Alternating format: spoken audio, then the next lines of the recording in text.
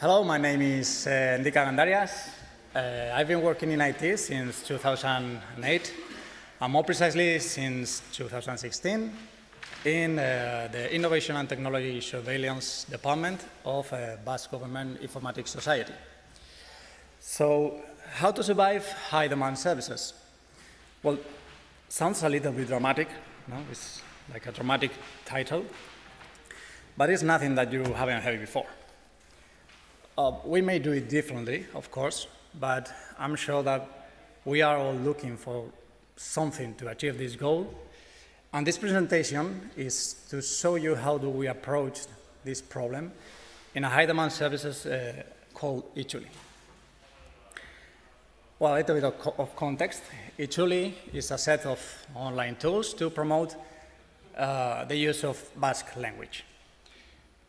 Basque government knew that if a minority language like Basque didn't have its spot in the digital world, it would be a problem or a risk for the language itself. So Itzuli was born to solve part of the problem. It can translate from Basque to English, French, Spanish, and vice versa, and also can perform text-to-speech and speech-to-text operations. All these operations are based in AI models, trained with public and Basque government data. Most of them run in GPUs, looking for better performance. And to offer a more resilient services, they are deployed in a Kubernetes cluster. But how we manage to survive to this kind of services is what I am talking about, what I am going to talk about, not about Itzuli itself.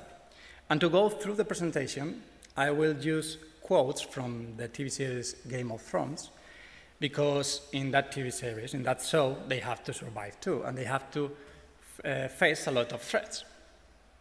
So having said that, let's start with a quote from Tyrion Lannister. Well, that's what I do. I drink and I know things. Well, the most important part of this quote is not the I drink, is the I know things part. And like we all know, knowledge is power. And for us, that power comes from what we know about our services. And the first things that we all want to know about our services are numbers. Numbers of requests and IPs. Well, nearly 400,000 requests condensed in 12 hours are answered by these services. Those requests are made from almost 30,000 distinct IPs. And for us, those are a lot of requests. And if we take into account that each request prints at least one log line, well, there is a lot of information to be processed. In order to obtain that information, we have to collect that log lines, and which is the process that we follow to collect those log lines. Well, like I said, these services are deployed in Kubernetes. So we use the sidecar pattern to solve the log collection problem, deploying our applications with a log collector agent running in the same pod. In our case, that log collector agent is FluentD, but why do we use the sidecar pattern? Well, because we want to deploy the log collector agent like a piece of our services, but detached from them, and because it will run in an asynchronous mode. Every minute, FluentD will read the application logs and send them to Datadog. Once our logs are in Datadog, we can build dashboards and see statistics of the service. And this information is very helpful for us because we can understand how people use our services, and in some point we can decide if we need more resources to improve them. But why do we use FluentD? and Datadog? Well, we use Fluentd because it's open source, of course. It's simple and easy to use and configure, and it has a very small footprint. And this last feature is the most important for us because, like I said, we are running this in a sidecar pattern. So we are going to have this container replicated in all our pods. So we don't want a container that needs a lot of resources. And why Datadog? Well, because it's a cloud service. It gives us the possibility to build real-time dashboards that we can share with people with no technical background. We can perform tests, and we can fire alarms from Datadog. Okay, let's take a closer look to the Fluentd image. We don't use a standard Fluentd image. We have created our own one. And you can be thinking, why do that where there are plenty of Fluentd images out there, for example, in Docker Hub? Well, we wanted to make it easier for developers to read application logs and send them to Datadog. When developers print log lines, normally they choose the format of those log lines. So we think that they are the best to program a script to read their own logs. And to make developers feel more comfortable with programming that script, we install Node in the Fluentd image so they can use JavaScript to program this script because we think that JavaScript is a more familiar language for them than, for example, a shell script. When they have that program, they can provide us, and we can provide this, and we will deploy that program in our Fluentd image automatically to send logs to Datadog.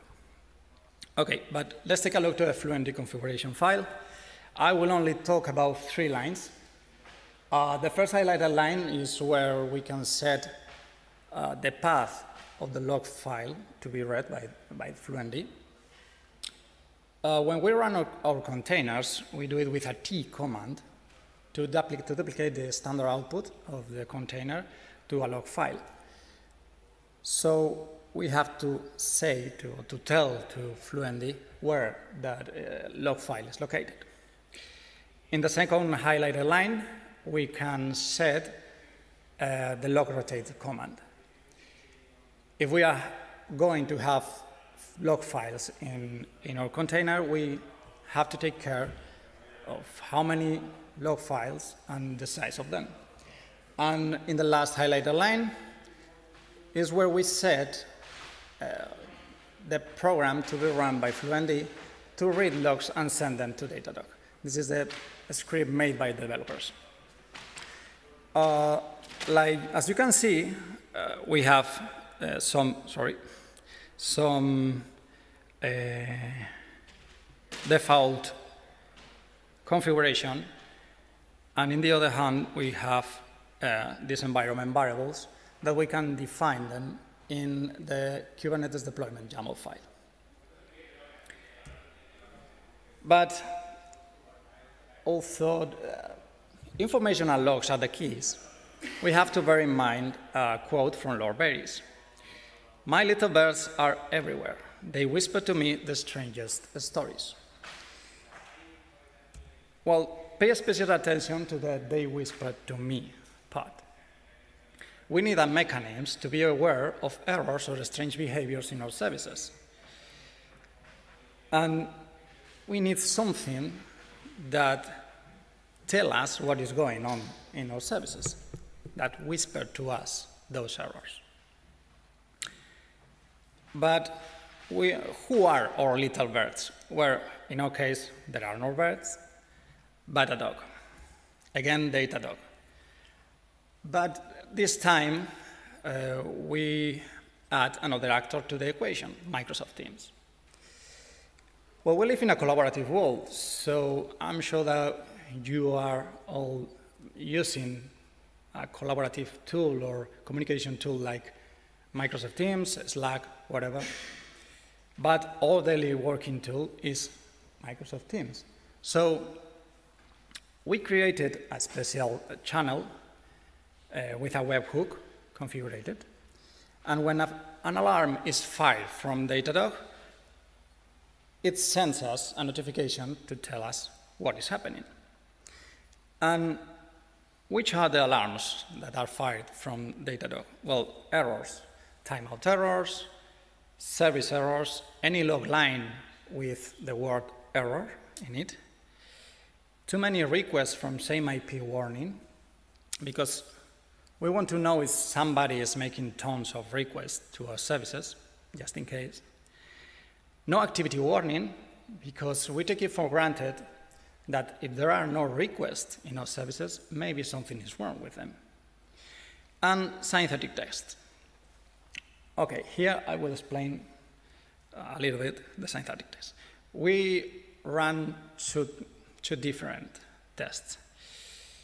We test our API endpoints with HTTP calls, and if we don't get an HTTP response code 200, we fire an alarm.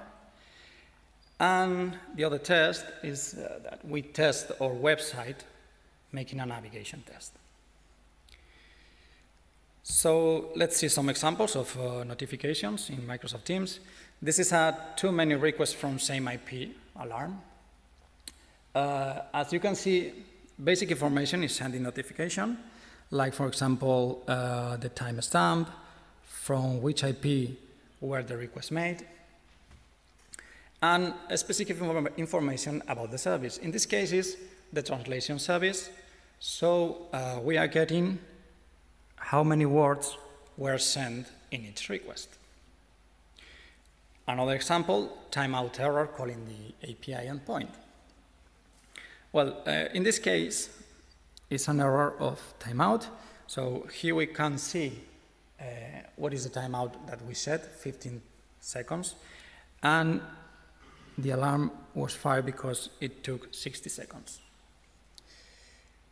Okay, with this configuration, we are informed almost in real time of any problem.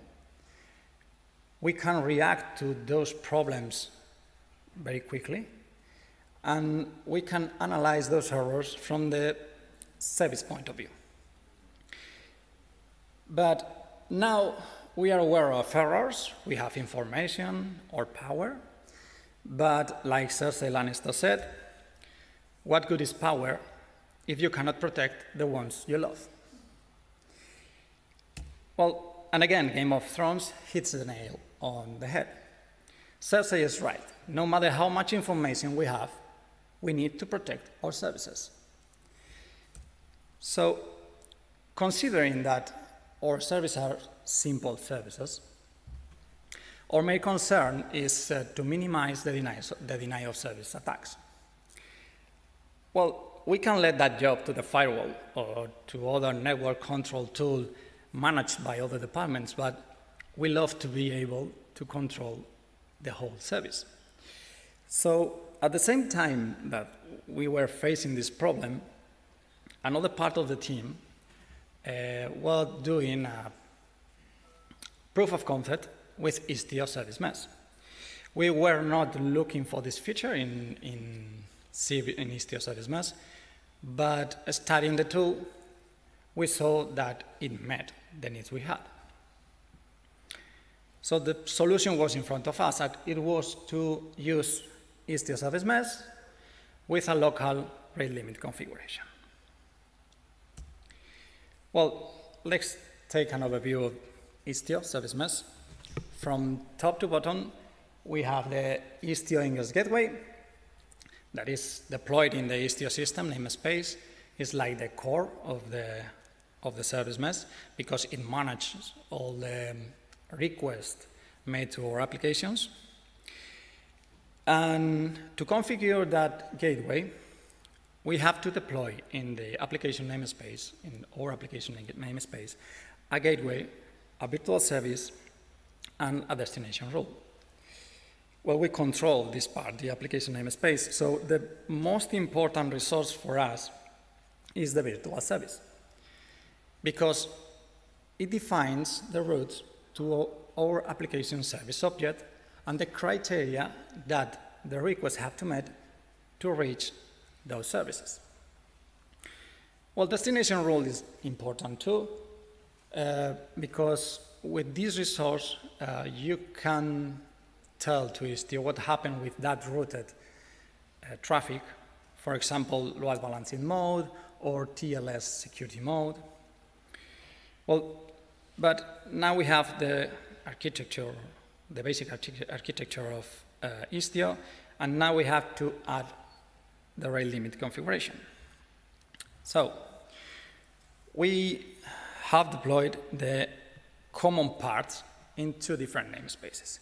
The Istio system namespace, where the service mesh itself is deployed, and the Istio common namespace, where the rate limit resources are deployed. I'm not going to get into details in the Istio system namespace because more or less we have already seen that in the previous slide, but just into the other one. Well, to have the rate limit control configured as we wanted, we deployed three resources: the rate limit software and two Redis databases, one per second request and another one per minute request. We split Redis database in two for better performance because we made some tests with one database and we saw that it was needed for a certain number of requests. Well, in the other part of the slide, we had the application namespace. Like I said before, every application under the umbrella of Istio had to deploy its own gateway, its own virtual service, and its own destination rule. With these three resources deployed, applications owners can manage the traffic to their applications. And if they want to use the rate limit control configuration, they have to create a config map object, well, a specific config map object. We are going to see an example that I got config map deployed for each of these service. Where you want to use our service, we will give you an API token. This token is used in the rate limit configuration to limit the number of requests that can be made per second and per minute. But we don't use only the API token. We use a combination of 4 keys. The name of the service, that is called generic key, okay. The name of the service, the client IP address, the API token, and the request path. If any request made from the combination of these 4 keys exceeds the number configured here in the rate limit configuration, it will get a HTTP error code 429, too many requests from this combination of keys. Well, to see that, I don't know if it's it doesn't see anything. No. Well, it's a JME to the script to make HTTP calls. It's very simple. I don't know if you can see here are 5 threads in 5 seconds to make 1 request per second. So if we run this script, okay, we find another finger crossed demo. Yeah, if we run this script, we can see that all 5 requests went well. Okay, let's create that, and we are going to change the ramp-up period to 3. We are going to make 5 requests in 3 seconds. So if we run this script, now we are getting errors And if we go to see what is the response code, it's a 439 response code. So there is no magic here. It's that simple. Okay. So now we are protecting the service from others, but we have to protect it from ourselves too. So the freedom to make my own mistakes was all I ever wanted, Mans Rider said. Well, we all make mistakes, so how can we earn the freedom to make those mistakes? How can we protect our service from ourselves? Well, what we are looking for here is to minimize the possibility of deploy something that malfunctions or have errors in production. And to do that, we use something called shadow or mirror deployments. And we can configure this in Istio using the virtual service resource. So I'm going to explain this shadow deployment with a graphic. Well, we have our version 1 deployed in production, running. The green arrows are at real traffic. And when we run our shadow deployment, we are going to have 4 pods, in this case, one with the version 1, another 2 with our release candidate version, or with our version 2. But in this case, arrows are in red. That is not real traffic. Well, it's replicated traffic. So users are getting their answers from the version 1, but Istio is replicating the traffic to test our new version with real traffic. So we are testing replication in a more realistic way. And we can see if there is some errors, if the performance is better, is worse, and we can decide if that version can go to production. Well, but even though we are free to make our own mistakes, errors occur. And we are going back to Game of Thrones, looking for another piece of wisdom, now provided by Bronn talking with Tyrion Lannister. If you are lucky, no one will notice you.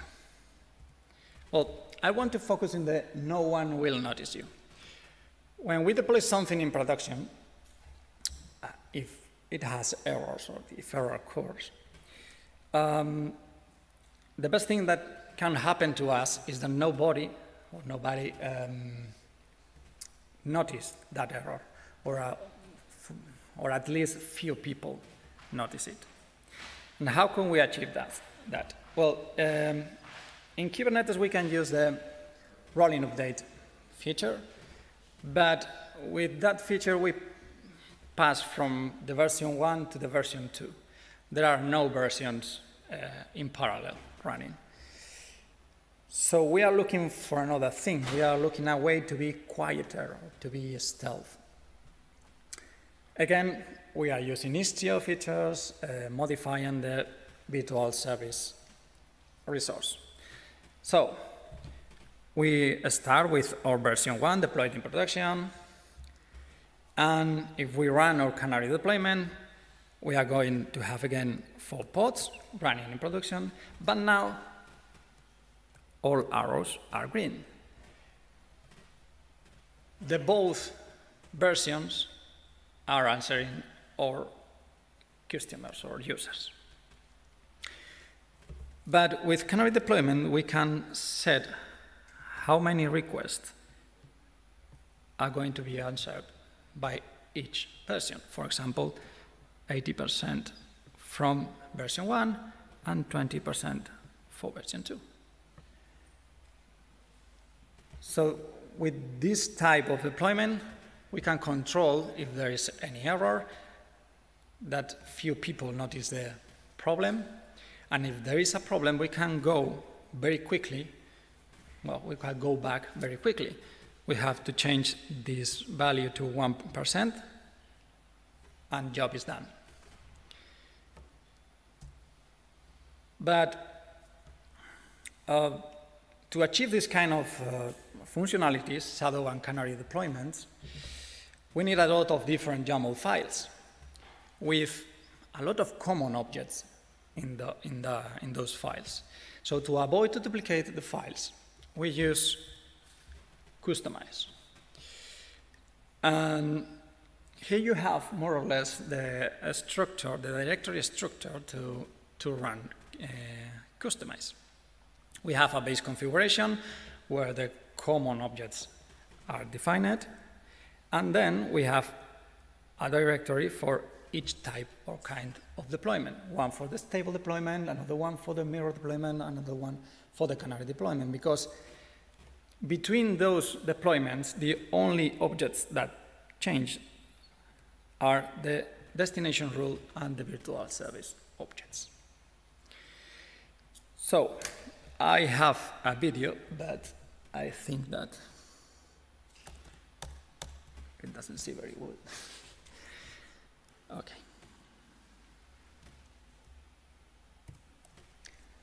Well, the first step to make that possible is to deploy the two versions. In this video, we have the version 1 of the application, that is this one. And we are going to deploy the release candidate version. Well, we use Jenkins to automatically deploy our versions. So maybe, sorry. Nope. I have to go very quickly. Okay. This is load the video. No, it's not. Okay, no. Well, we can launch the release candidate version from Jenkins. We have to change the version, of course. Now we have the stable version, so we are going to change it to release candidate with this version. Okay, what is happening? It's going very. So now we are seeing the logs of the stable version. To make some tests, we are sending from Podman some requests, and we can see in the logs that, well, API demo temporal, API key demo temporal is used to make the request, and the user agent is Postman runtime, and it doesn't work. Okay,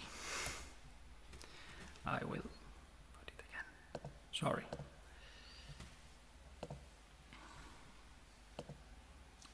So, okay, this is the one.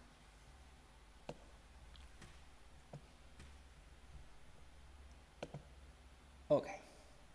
Well, in the meantime, we can see in the Kiali dashboard how is going our request, because we have tested from Postman, but we have configured to a JMeter script to do request without end.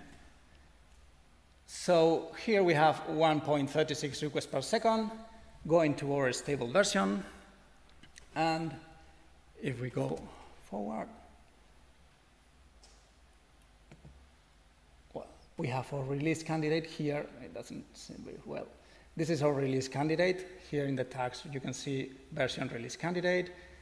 So now, the second step of our deployment is to change the virtual service configuration to be able to distribute the traffic or replicate the traffic between our versions. So we have another pipeline in Jenkins to do that, so where you can choose the application to be modified, the kind of deployment that you have to do, in this case is mirror deployment, and the percentage of the request that you want to replicate. In this case, we are going to replicate the 100% of the request. So we will launch the pipeline.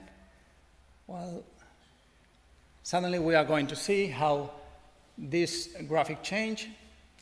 We can see, okay, now. Now all requests are going to their stable version and to the release candidate version. The traffic has been replicated. We can see 2.24 requests per second. And Istio will balance the percentage of the request to 50-50. Because we are duplicating the traffic, we want to replicate the 100%, and now we have the 50-50 request going to each deployment. Well, and if we go back to see the logs of our release candidate version, now we have logs that are replicated traffic.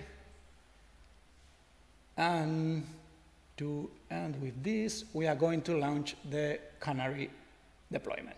Well, when we launch the Canary deployment, we have to choose how many requests are going to be answered by our stable version and how many requests are going to be answered by our release candidate version.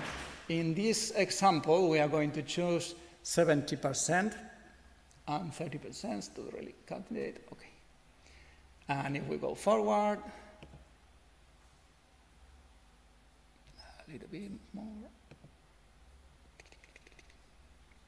Well, now Istio is not replicating traffic, so we have 1.70 requests per second. And if, well, they don't say very well. And here, we can see, no, we can see, but we will see how many requests are being answered by each deployment. So we will go back to the presentation.